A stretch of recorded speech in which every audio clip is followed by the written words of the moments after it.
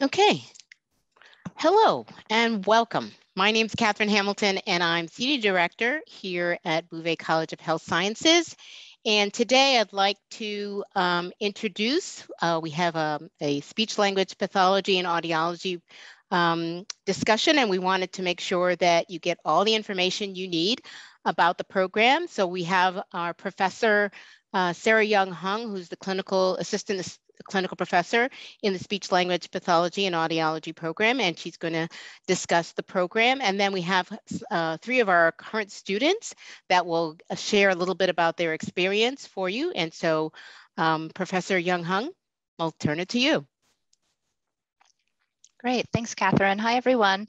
Again, my name is Professor Young Hong, and I'm a clinical faculty member in the department, the Communication Sciences and Disorders Department, which houses our speech language pathology and audiology program. I've been at Northeastern for about 15 years now, and am currently the undergrad program director and also the clinic director for our on-campus speech language and hearing center. So welcome, everyone. I want to tell you a little bit about our program, but then mostly turn it over for questions. We have students here and they can share best as to they live and breathe it. But our program has all the excellence that comes with being a Bouve student. Our curriculum encompasses courses across various arenas, including sciences, math, psychology, healthcare, and research, and our curriculum meets all NU path and core requirements for the university. Students will experience life at a large university while engaging in interprofessional education within Bouve College.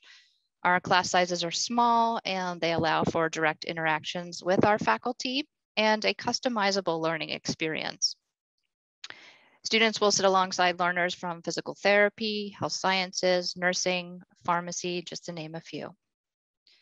Bouve's unique and expansive experiential network provides relevant opportunities for students to explore areas within the field of speech-language pathology and audiology, and this usually helps students roll out or select areas of future study and allows them to immerse in related fields so they emerge with well-rounded learning profiles.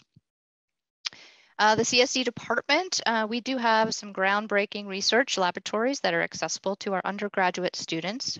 We have research ongoing right now related to swallowing, speech and language, and cognition, and other communication disorders. We encourage undergraduate students to volunteer or to apply for paid positions in research laboratories on campus. And we have over 200 plus medical and educational clinical placement sites available through our department's network. And this includes our on-campus speech, language, and hearing center.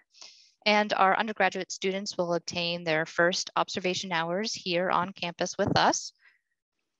And throughout their program, students will have opportunities for civic engagement, allowing them to contribute to the field beyond the classroom. So volunteer opportunities, educational opportunities within our student groups. And while the master's degree is the terminal degree for speech language pathologists who are licensed, and the doctorate of audiology is required for audiologists, there are direct career opportunities immediately upon graduation with a bachelor's of science in speech language pathology and audiology. The department does offer an early intervention certificate program, which students can complete and fast track themselves into a position in the field of early intervention, which is that birth to 3 population. And we also offer a +1 program, which is a direct entry. You go all the way through from your first year, you apply in your junior year, and then you complete your master's program in your senior year and 1 additional year and walk out with both your bachelor's and your master's in 5 years. So I'll stop there. Catherine, turn it back over to you, and maybe the students can introduce themselves as well. Sure, thank you. So yes, let's get to, we have a couple of our undergrad students and one of our grad students.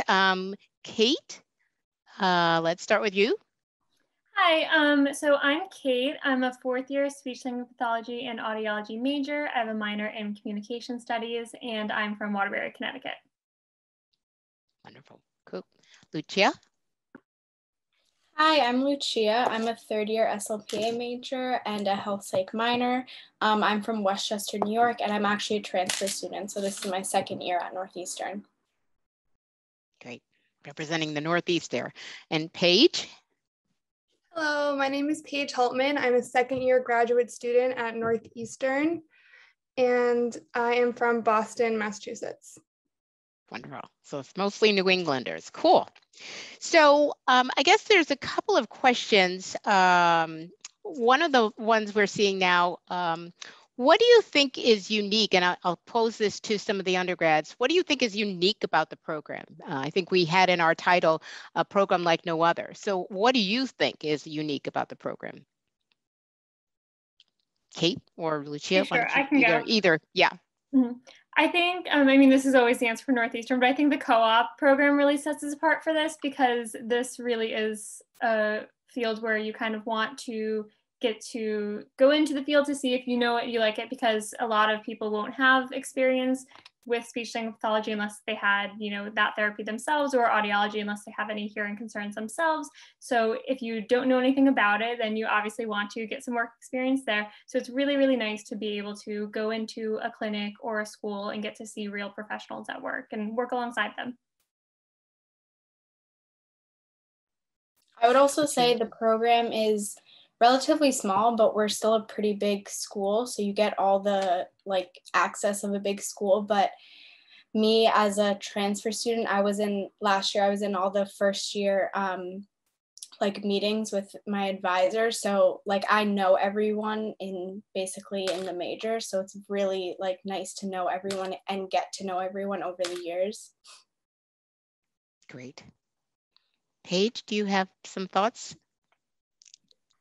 Well, in terms of for graduate school, I didn't go here for undergrad, but for grad school, I think it's really unique for the co-ops, definitely. In our placements, we have access to so many different types of experiences, which is really important if you're interested in pursuing a career in speech pathology, because it's just such a diverse field so we really have the opportunity to get exposure to different disorders and patient populations. And that was something that had attracted me and to Northeastern and continues to impress me while I'm here. So I'm thankful for that.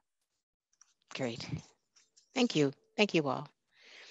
So Sarah, can you talk a little bit about the combined major? I think you covered a little bit of it in your overview, but let's go a little deeper into that. What can you tell us about the combined major? Sure. So right now we have two combined majors. One is with communication studies and one is with linguistics. And we actually created these majors because we found that a lot of students who were entering our profession were coming with these backgrounds. And it was often difficult for them to choose, do I do a linguistics major or do I do a speech pathology major, when they really had passion for both areas. So at present, both of those degrees can be completed simultaneously, and students are still prepared for entry to a master's program when they graduate with those combined degrees. Great. And I think in our title, we said a program like no other. So from Sarah, from your perspective, there's no other program like this in the Boston area, is that correct? That's correct. We are the only program with the +1, so the entry from your undergrad to graduate in just 5 years. So to speak to that, I usually talk about 4 different things that make that +1 unique. The first is sort of what Lucia touched upon, is this intimate education. I know every person on the screen. I've talked to them all. We've been virtual for the last little bit, but we know all of our students and we help them to customize their experience at a large university, but still get that personalized feel.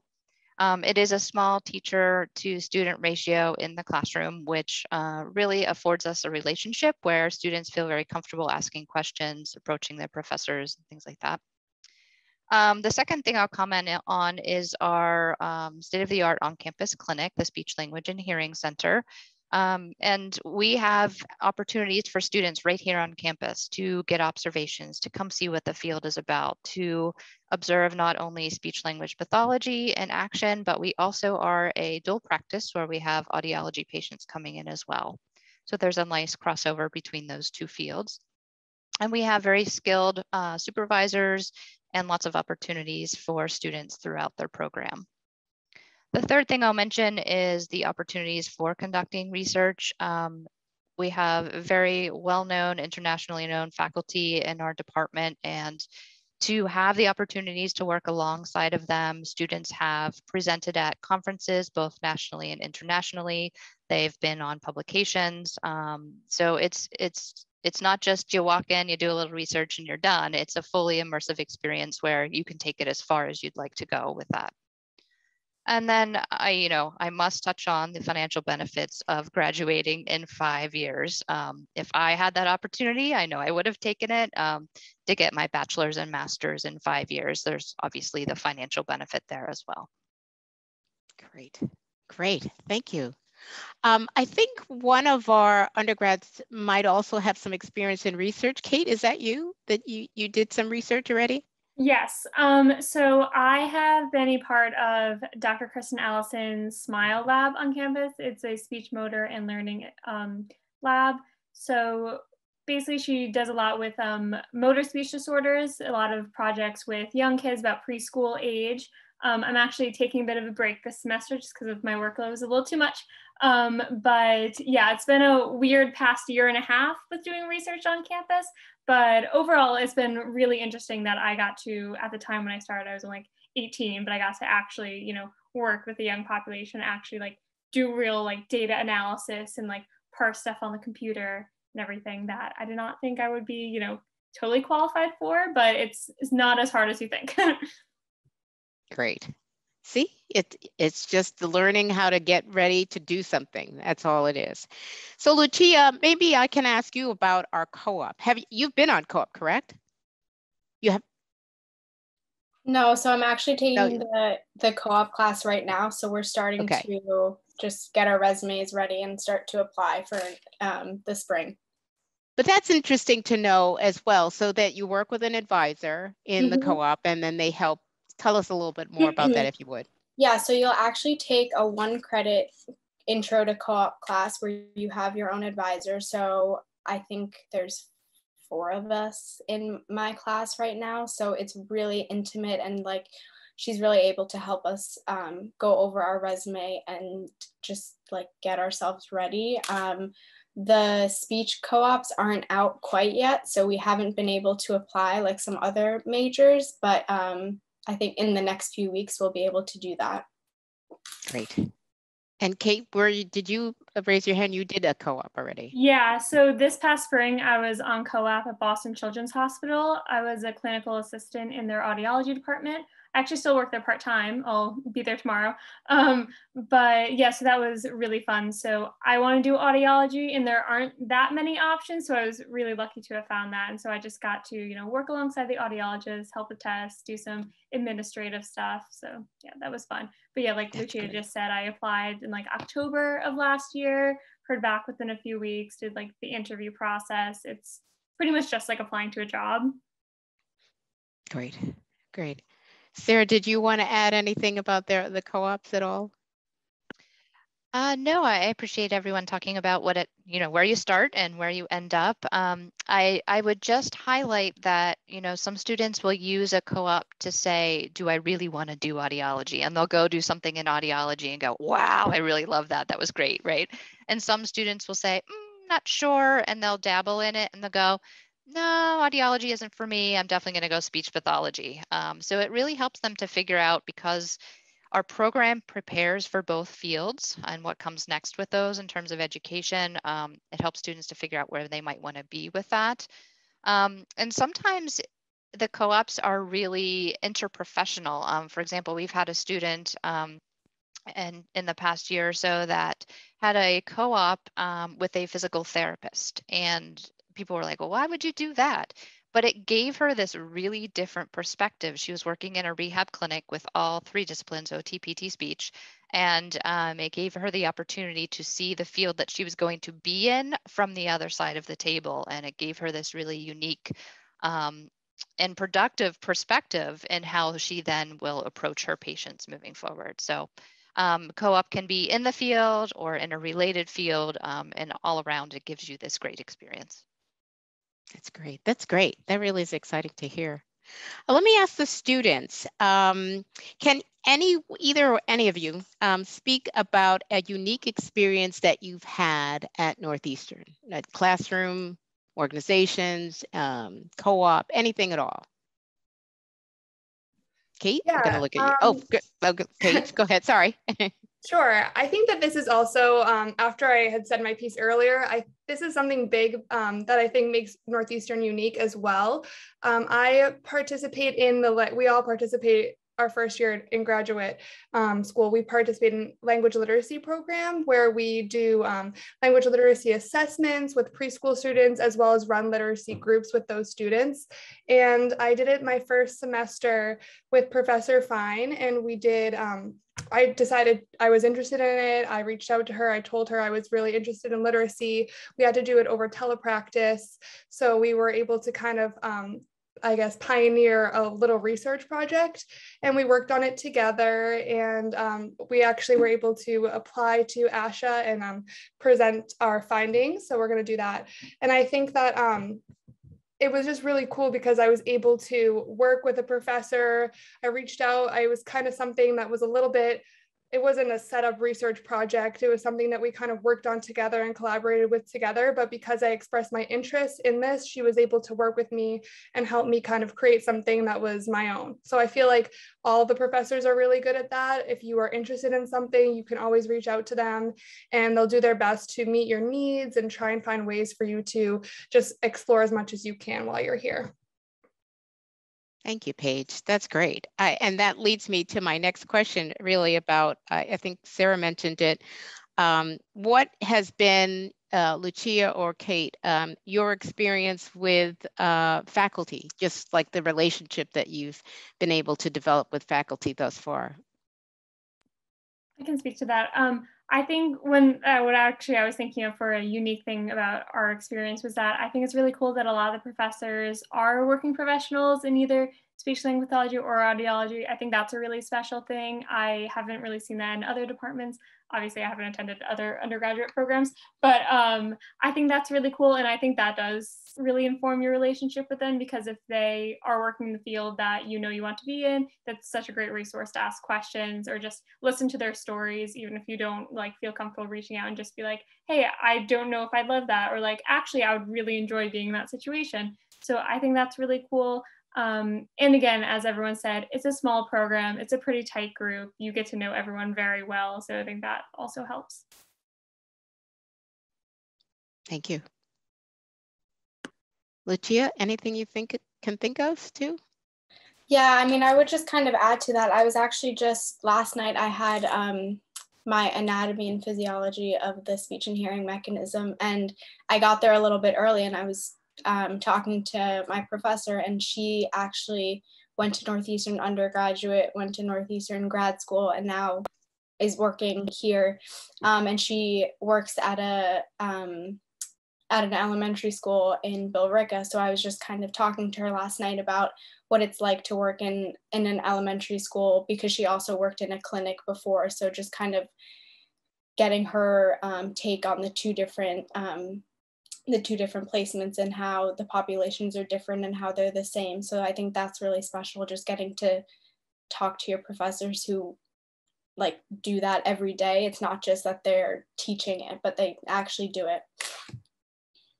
Yes, that's important. That's totally important. It's obviously, and Sarah, you know, you can speak to this too. It's bringing the real world experience of what happens every day from the clinics or what you encounter into the classroom, so it makes it real for the student to understand what they're getting into and how they can help.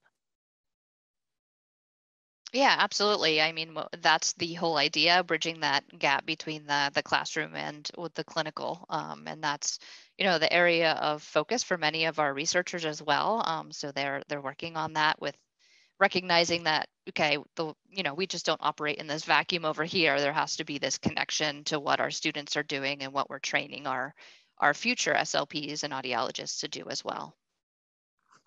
Great. One of maybe students can talk a little bit about or maybe Sarah, let me go to you.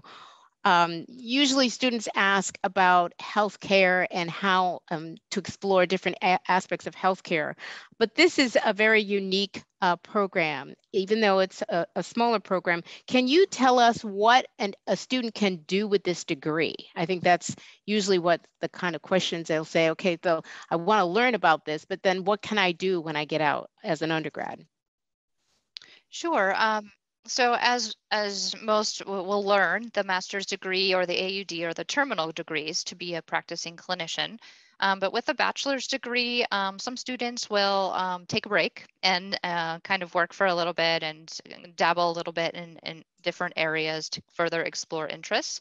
One of those areas is early intervention. So students can work as an early intervention as a developmental specialist with a bachelor's degree in speech-language pathology. As I mentioned before, we do have the early intervention certificate program. So students who have that certificate also have a leg up once they enter that field as well in terms of their progression. Students can work as a speech-language pathology assistant. That's a position that's recognized by ASHA. There are certification requirements for that. And those individuals are providing the intervention and the services under the supervision of a licensed speech-language pathologist. And, you know, it really depends on what students are interested in. Some students have delved in linguistics and phonetic roles, you know, tapping into that area of their background. Others have worked in healthcare in different arenas, either as assistants or support staff. So there are opportunities in the field, and having this background kind of gives you a leg up in terms of, oh, I know a little bit about that already. I can kind of easily meld into that. I'd pose the same question to the students in terms of, you know, have you thought about other careers if you weren't pursuing a terminal degree, or have you heard of other students who have done other things once they've graduated? I personally also know audiology assistants. That's also a cool career. Just working at a clinic, working under audiologists to assist a lot with pediatric clients. I don't know anyone who did it, but I feel like it'd be good for like teaching, especially younger grades. That would help. I've also thought about like public health after. Don't have any clear plans on that now, but obviously like any, you know, master's in public health, master's in like health administration, I feel like that would be well prepared for, stuff like that. Great. Yeah. Paige, from your perspective as a grad student, what's your feel so far as about the field and really about, you know, how you decided this program? And then I'm going to ask the same question of the undergrads. How did you, I guess the main question is, how did you decide this program? Sure. I didn't come from a traditional CSD background, although I wish I had. It would have made things a lot easier. So this 5-year program would have just been like the program of my dreams. I got my undergrad in special education, so it was kind of similar, but definitely there's a lot of different, a lot more that I'm learning now that I'm in speech. But so I did my prerequisites, and as I was looking for programs, I knew I wanted to be in the Boston area. I knew that I wanted to be in the city and just have a lot of access to different types of placements and work closely with my professors. So I was I was really attracted to the small classroom size that Northeastern has, and again, all of their clinical opportunities. But what really sold it for me was we had an interview day. This was right before COVID. So we all came in for our interviews and we got tours and we met the faculty, and I just really enjoyed that whole experience. And so it made me decide like Northeastern was where I wanted to go. And again, I really feel like they've stood true to those expectations that I had from the beginning till now. I've had those experiences that I've wanted. I've gotten close with my professors. I've lived in the city. Of course, it has been different with COVID, but I'm still living in the city. I don't feel like I'm close with my cohort. So I really feel like everything that I was hoping for, I did get out of the program. Yay. We did it. Good. Now we just get you to graduation. Cool. And so my undergrads, Kate and Lucia, tell us a little bit about how you decided this was the right program for you. So I'm actually, like I said before, I'm a transfer. So I went into my first year of college as actually a biomedical engineering student, and I quickly realized that that was way too much math and engineering and not enough science for me. And I've always had kind of a passion for languages. I speak German and Swiss German, so it's always been in me just since growing up. So I kind of when I was looking into transferring and different programs, I kind of just stumbled upon SLP and I just started reading about it, and it just seemed to be this perfect mix of the science and the language that I always loved and wanted. And I also have always been kind of involved with like the disabled population. In high school, I worked at this camp for kids from 6 to 21 with different disabilities. So it's always kind of just been something that I'm passionate about. So when I started learning about the program at Northeastern and just the co-ops and everything that Northeastern has to offer, it just made sense for me. Great. Yeah, I would say I also had a bit of an unorthodox path. So the major was not open here when I started my freshman year. So I actually came in as a health science major. And then I also quickly learned that that was very pre-med and that was not what I wanted to do. So I had a minor at the time in the communication science and disorders. Because I've always been very interested in language. I think it's cool and I wanted to be in healthcare, but not pre-med, too much calculus. But yeah, so I had that. And then a year and a half later, when the opportunity came to switch majors, I did kind of hesitate because I'm like, is it too late? Is it worth it? But in the end, I did end up doing all my prereqs and I switched, and glad to be here. Great. That's great. So as we're about to close, I think we've kind of covered a lot of the questions that we were here seeing, but let me ask all of the students, why should other students consider this program? I think you've made it very clear on why you chose, but why should students pick this program? I can talk to that. I think if the students know they want to go into healthcare, I think Boston is a really fantastic city to be in. Obviously, we're surrounded by some of the greatest hospitals in the world, but also there are just so many other healthcare students here that it really feels like you're part of like a larger community of kids who are all pretty focused on what you want to do. Like not even just Bouvé, but you know, there's MCPHS and all the other schools around here that are pretty healthcare focused. So I think this is a really great opportunity if you know that this is the kind of world you want to be in. You're going to have some really, really great influences. And I would also just say, like, co-op. I think co-op this is so amazing. I haven't even gone on co-op, but I'm so excited. And even, like, I think I want to work in a school, but I think I want to do my co-op in more of like a clinical setting. So like Professor Young Hung said before, like you can kind of see what you don't want to do if you want to go that route. Or maybe I'm really going to like the clinical setting and end up wanting to do that. So I think just having the program and getting your foot in the door before you even graduate is just amazing. Great. So as we just approach the 4 o'clock time, I think we will close for today. I want to thank all of the students and Professor Young Hung for her time today.